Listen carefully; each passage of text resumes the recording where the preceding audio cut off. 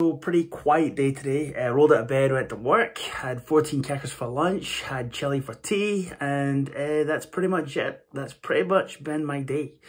Tomorrow I'll be walking with a friend. We're going to go down the beach and walk for an hour for exercise. Today I'm going to give myself a wee rest day. My big toe's not feeling too good because I kind of stubbed it doing yoga.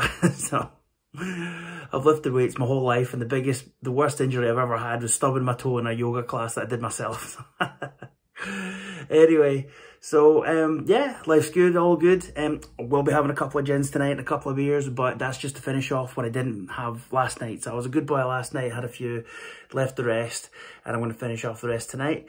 So yeah, nothing else to report really, so I will catch you tomorrow.